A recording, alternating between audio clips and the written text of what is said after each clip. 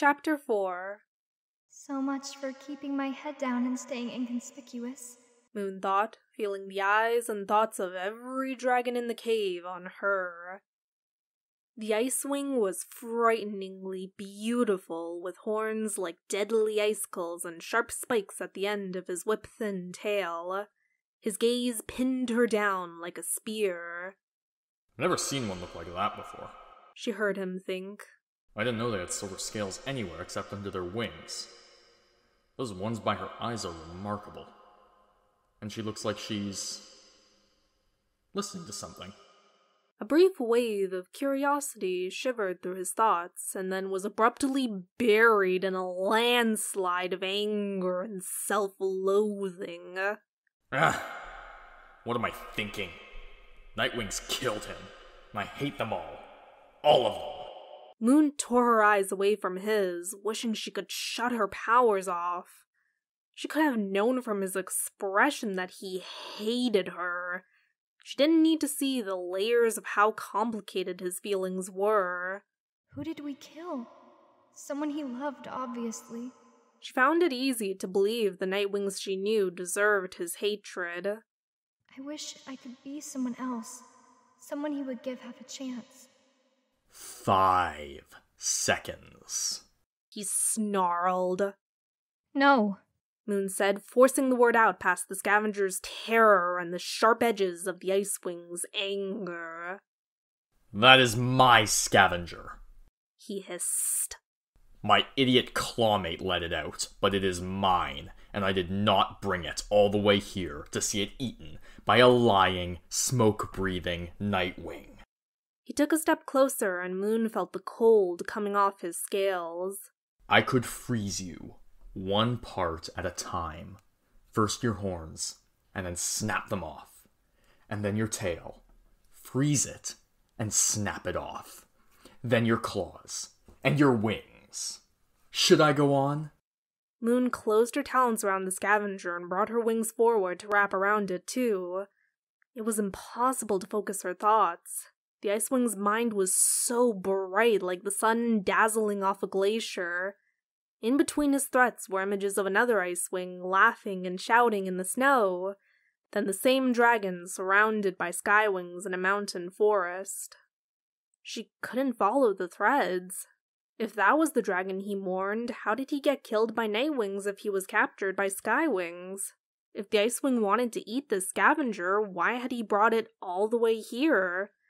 If he hated Moon so much, how could he also be noticing how gently she held the scavenger? Say something! She yelled at herself, but already she couldn't remember what he'd said and what she'd only seen inside his mind. Hey, calm down, alright? A Sandwing shoved his way through the watching crowd and stepped between Moon and the Icewing. Moon recognized him as the dragon she'd made eye contact with outside her cave. The one who had noticed how nervous she was. No one is getting sliced up or frozen and snapped apart, he said to the Icewing. What is wrong with you? Did you even try just asking nicely? He turned to Moon. Hey, I'm the idiot clawmate, although most dragons call me Qibli. My intimidating acquaintance here is Winter. What's your name? He had a gold earring in one ear with a warm, orange-amber teardrop hanging from it. A few dark brown freckles stood out on his nose, which also bore a small, zigzagging scar. The rest of him was a light sandy color. His poisonous barbed tail was tucked neatly into a safe spiral, although it kept twitching in Winter's direction. He looked like a normal Sandwing, but he didn't think like one, or like any dragon she'd met before. Brushing against Qibli's mind was like stepping into a speeding river. He was almost unconsciously scanning the cave as he spoke to her, assessing threats and deciding which dragons were the most dangerous. She was not on the list. While he was focusing on diffusing Winter's tension and negotiating with Moon, he was also checking escape routes and noting who wore the most jewelry. A small part of his brain was even clocking a chicken in his peripheral vision that he thought might scurry close enough for him to catch. This did not help clear her mind at all.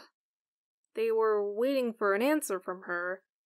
To what question? Her name?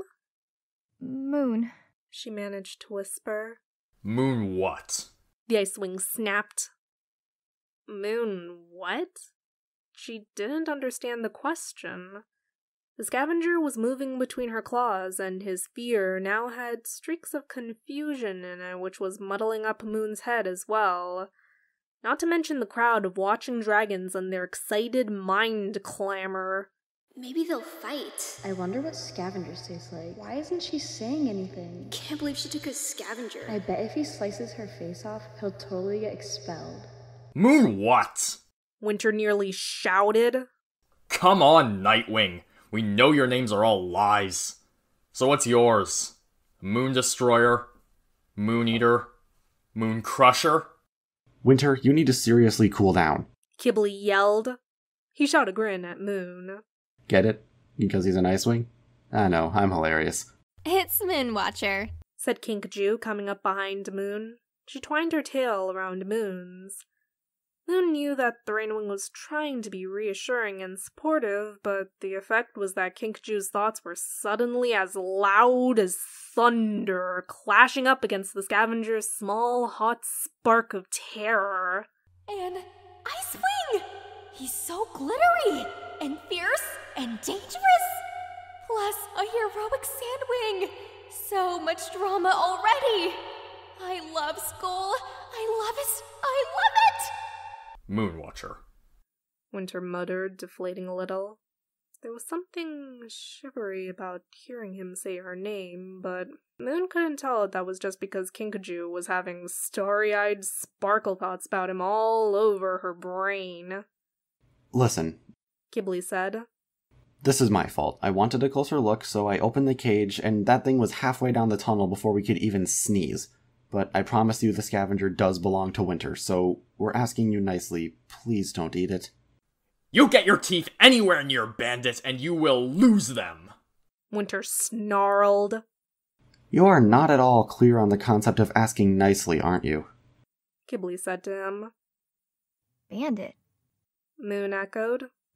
Who names their dinner? Or keeps it in a cage? She had a sinking feeling that she had terribly misread this situation. Why, in all the furious, jumbled-up thoughts inside Winter's head, hadn't she seen anything about him not wanting to eat the scavenger? Indeed. Qibli said. The scavenger with the silly name is Winter's pet. Nobody told me we could bring pets here, but I guess the nephew of the Icewing Queen gets some special privileges. And if you didn't know he was Queen Glacier's nephew, don't worry, he'd have told you sometime in the next 5 minutes. I only mentioned it Winter said irately.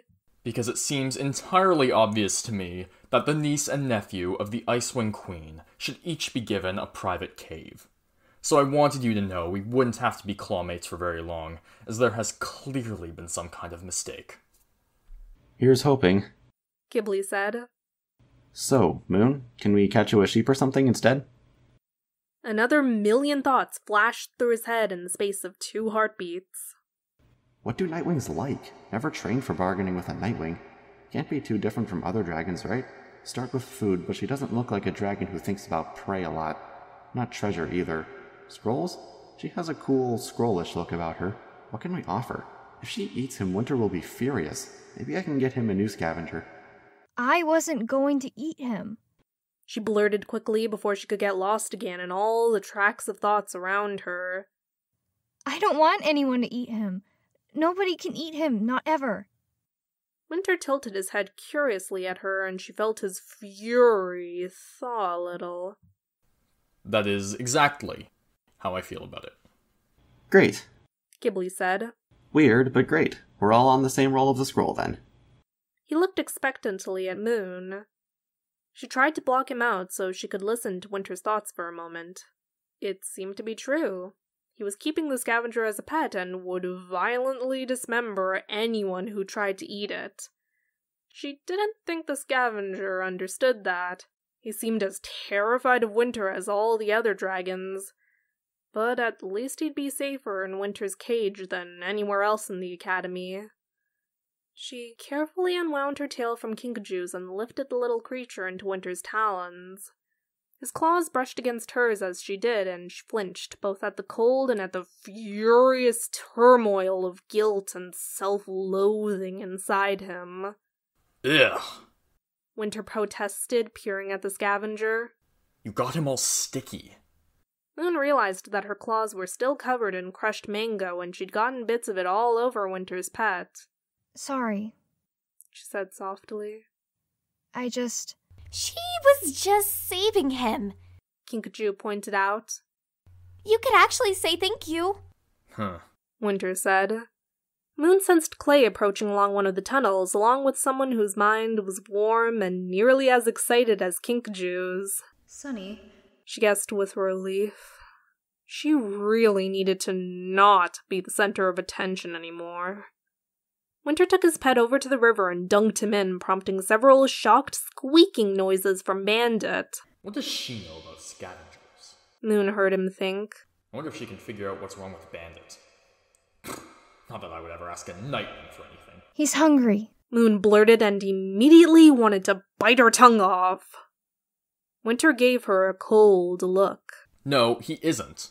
I offered him a piece of desert rat this morning on the way here, and a bit of walrus the day before that, but he didn't eat either of them. He lifted the dripping wet scavenger up and inspected him narrowly. The little creature had flopped over and curled into a ball again, shivering. In fact, he hasn't eaten since Queen Glacier caught him and gave him to me 4 days ago.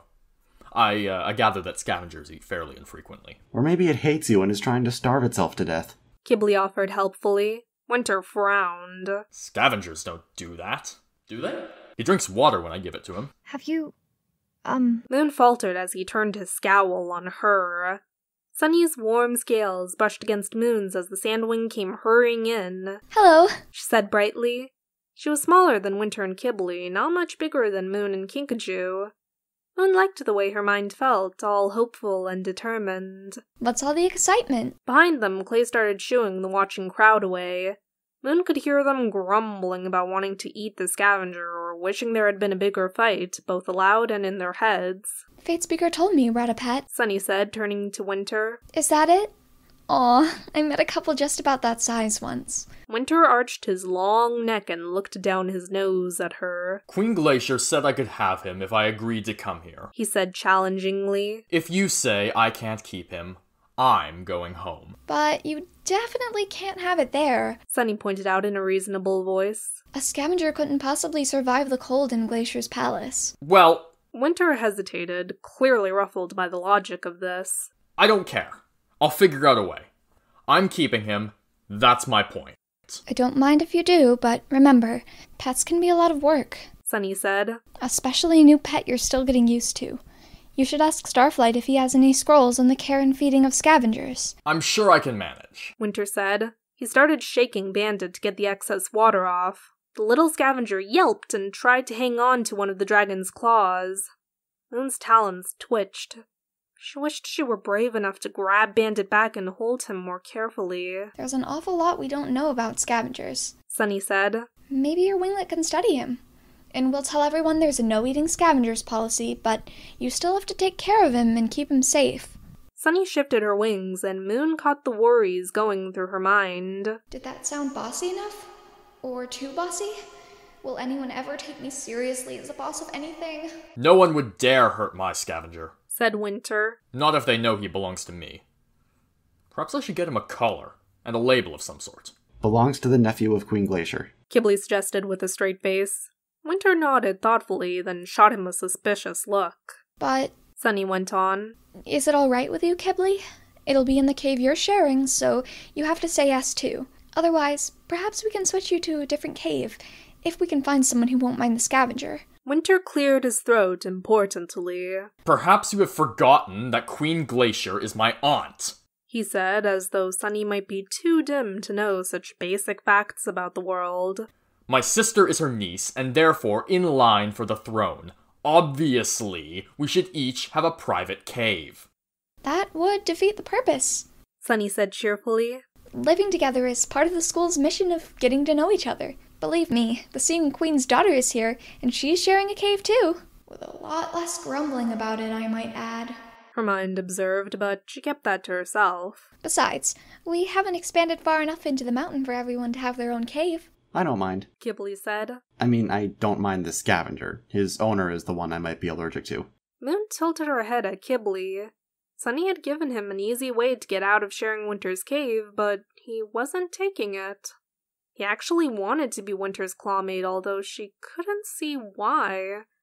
It wasn't quite that Qibli liked him, but it was a little bit that Qibli wanted Winter to like him. And he also kept thinking of a pair of big, bad-tempered sandwings, his brother and sister, in comparison to Winter. In addition, he seemed to be teasing Winter on purpose as a kind of maneuver to make friends with him. All she could really figure out was that Qibli was more than a little complicated on the inside. Don't cause trouble. Sunny reprimanded him, sweeping one of her wings up to stop Winter from lunging at his clawmate. I'm not. Qibli protested innocently. Someone should probably mention that the scavenger's not going to last very long, though. It looks like it's wilting. Hey, what if it has some kind of disease or something? It doesn't! Winter growled. He held Bandit up and poked him gently with one claw. Bandit whimpered and flopped to the side. Don't die. Winter thought in a panic. He glanced around and caught Moon's eyes again. She tried to look away, but he was already leaning toward her urgently. What were you going to say before? He demanded. About feeding Bandit. I think I read somewhere that they prefer to cook their meat is all. She stammered. Have you given him anything besides raw meat? If he's hungry, he should eat anything. Winter said grumpily. I think she's right. Sunny said. I have a... She paused and her mind went. Friend? Former jailer? Dragon who nearly got me killed? She settled for... I know someone who kept a scavenger for years, and I think he cooked all her meat for her. Well, how am I supposed to cook anything for him? Winter demanded angrily. Icewings had frost breath instead of fire. Moon knew all he could do was freeze the scavenger's food. Someone will help you, Sunny said. That's one of the many great things about making friends from other tribes. Ha! Winter thought bitterly. I would help you. Moon thought. If you let me. You could give him fruit instead. Kinkajou suggested. Here. She scampered over to the fruit pile and came back with a talon full of berries and a banana. Fruit? Winter said, wrinkling his snout. Disgusting. Kinkajou took a blueberry, which was about the size of one of the scavenger's paws, and poked Bandit's nose with it. Here you go. She said. Blueberry. Eat that. Bandit blinked and rubbed away the blue juice on his face. He glanced up at Winter, then over at Kinkajou, then reached out and took the blueberry in both his paws. He stared at it for a moment, then bit into it. He's relieved. Moon realized. And wary, but too hungry to care. Ha! Kinkajou said, giving the scavenger another blueberry. See?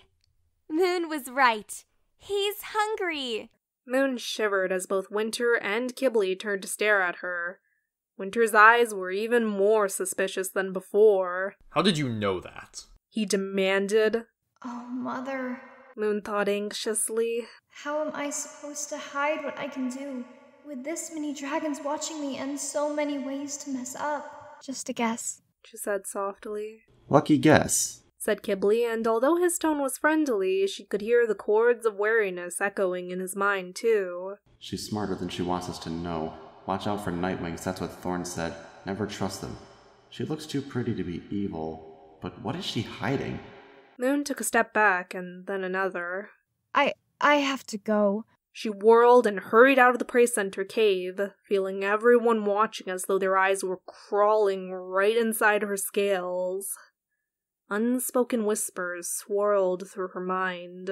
What's wrong with her? Weirdest dragon I've ever seen. Don't understand why she didn't just eat it. Hope she's not in my group. And threading through all of it, the pure, icy chill of Winter's last thought. I thought they said the Nightwings couldn't read minds after all. So why does it seem like she can read minds?